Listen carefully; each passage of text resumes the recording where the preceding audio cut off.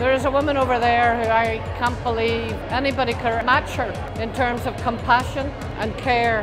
She runs the Victims Trauma Centre, and for the last 30 years she's given her life to it.